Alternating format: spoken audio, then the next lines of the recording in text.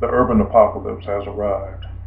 Not the zombie one in which the undead chase the living down the street, but something for American blacks far more immediate and threatening. Our public education, our public safety, our public decorum indicators had plunged below anything any of us would have encountered or expected.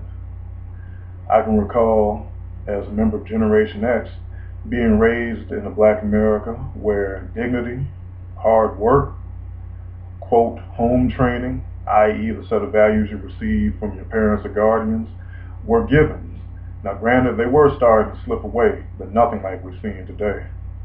I anticipate within the next 10 to 20 years, something I call the Great Separation will become standard policy.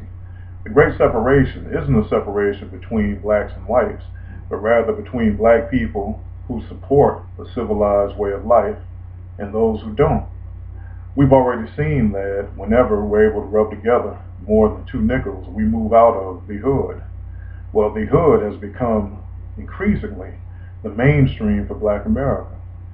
And what that means that a level of incivility, insecurity, and insanity becomes what most of us can expect when surrounded by large numbers of persons with this mindset.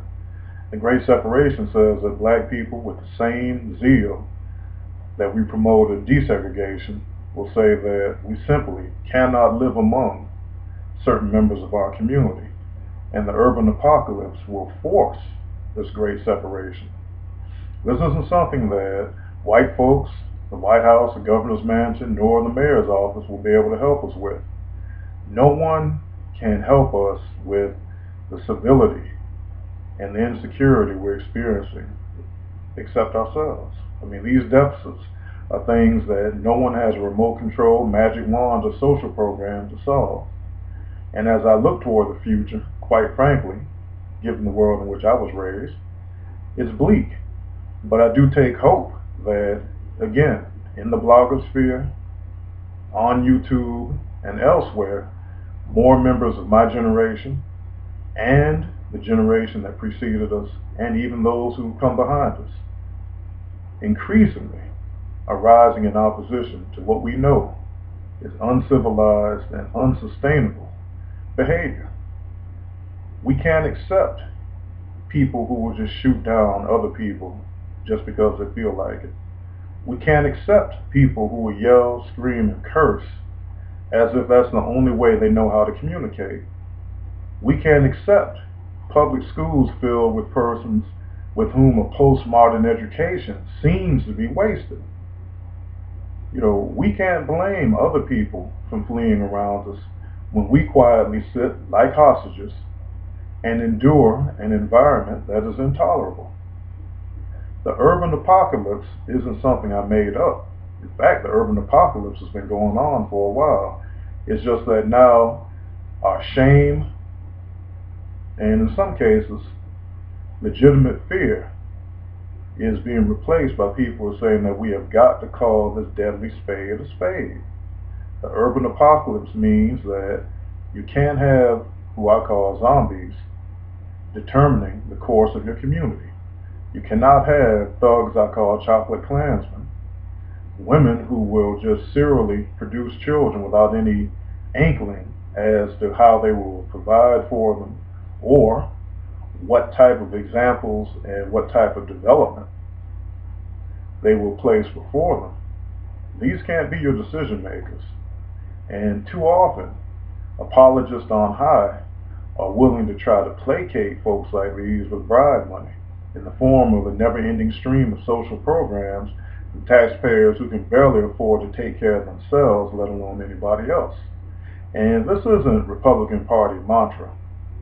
Believe me, the urban apocalypse is something that distant white folks are not the authors of. If you can tell me that there's a white man hip enough to try to create what we see on our streets every day, I shake his hand.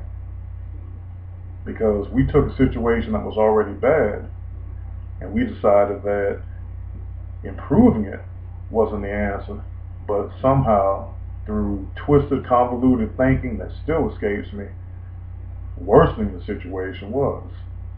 So here we stand, in 2013, dying more, reading less, and evolving into something that is literally frightening to behold. I remember when President Obama, whom I didn't vote for the first nor second time, was first elected. And white commentators were saying that, yes, now we're going to see young black men try to emulate him. Well, folks, 2 terms down the road, do you see any large number of young black men in our battle-plagued urban centers trying to imitate President Obama? Are they wearing suits? Are they reading books? Are they trying to advance in the mainstream culture? No. The urban apocalypse puts the lie to the type of symbolic remedies that perhaps pacified past generations. Black faces in high places are no longer enough of a placebo to chill out the masses. The anger, the ignorance, the evil that we're choking on cannot be solved by one black president, and actually biracial president, or a black first family. It can't happen. We're beyond even the symbolic remedies of yesteryear.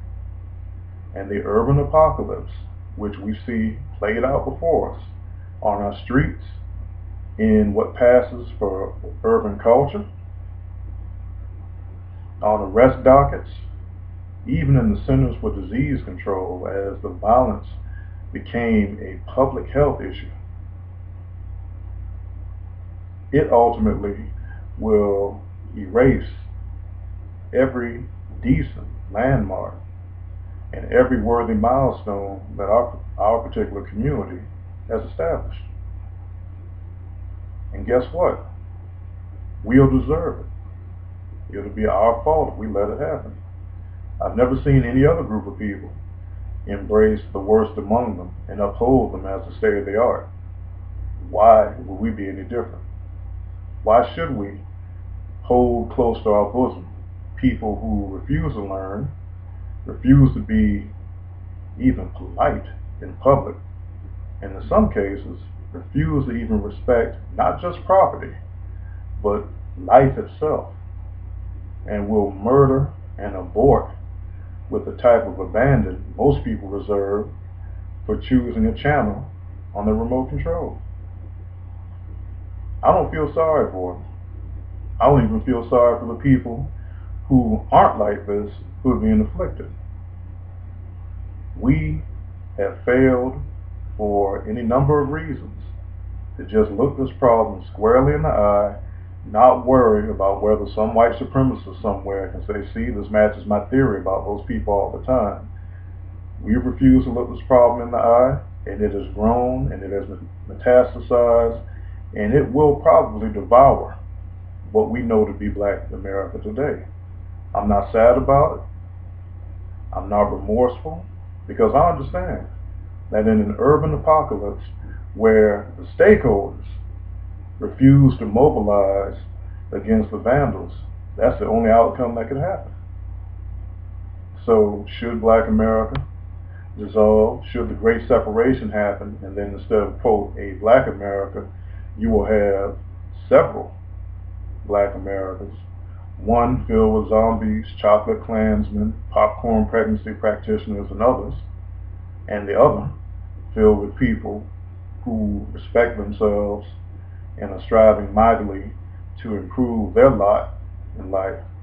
I'm fine with that, because an urban apocalypse where you give in to the least common denominator, which in this instance means a living death, the likes of which we can only look towards science fiction or the horror industry to even imagine, I gladly choose the world of great separation, where civilized blacks part company from uncivilized blacks as a solution to the urban apocalypse. We didn't create it. We didn't have a secret ballot. Well, we said, well, guess what? We're going to make most of our kids fatherless and most of them ignorant, and a percentage of them violent, and an even larger percentage just rude and unmannerly. And that's going to be our great statement to our time in America. I don't remember. I didn't get that menu. Pardon me. I didn't get that memo. Or maybe it is a menu. You know, the choice between a buffet that actually will make you fat and happy and a buffet that will actually make you dead. But at any rate, I didn't get the memo. Nobody mailed it to me. Didn't get the email. Didn't get the download. Didn't get the text message. Black folks didn't vote for all this chaos. But with that said, we also did not mobilize ourselves against it. You know, you can't wait for a handful of white guys in white sheets or a bad police officer to decide now's the time to mobilize. On our West Coast, not only do we have, as I say, the zombies among us to contend with, but we also have who a Facebook friend of mine called Carmel Klansmen, Latino gangbangers here illegally who are targeting American blacks for execution. See, folks, this situation is getting far more complicated than the old school white versus black mantra. We have allowed our decline to be a red carpet for people outside our community and inside it to treat us literally like targets. So I say this without a hint of remorse. I can actually say that I'm glad that the people who raised me, who maintained their dignity against all odds, I'm glad they're not here to see this. I can remember my grandmother and her friends living inside their houses, locked behind burglar bars and steel security doors, not against the impending doom of some distant Klansman, but against some zombie, some crackhead, some burglar, or stray bullets, or some home invader who would look like them.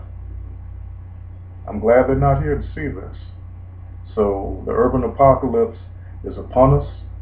It has been upon us for roughly 20 years, I would say at least since the advent of crack cocaine. And what we do or don't do is fine by me. As for myself, I don't accept the urban apocalypse. I have no remorse for those who are afflicted, and I don't even have sympathy for those who aren't. When we organize a movement with the same zeal as desegregation and the same intensity as the classic black nationalism that said that we needed to control our economy, have black policemen, have black businesses, when we decide to fight the urban apocalypse the way we fought other challenges, either as mainstream activists or nationalists, then maybe I can find some remorse.